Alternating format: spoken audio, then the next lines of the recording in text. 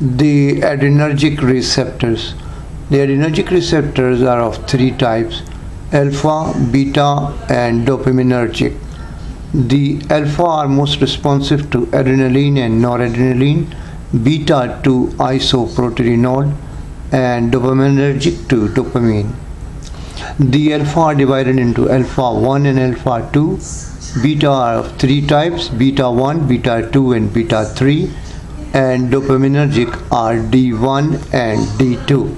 The alpha 2 receptors, when present at preganglionic site, they release noradrenaline, so they inhibit the noradrenaline from the postganglionic sites. Depression and hallucination, and these side effects of sedation, depression, and hallucination occur with both lipophilic and hydrophilic beta blockers.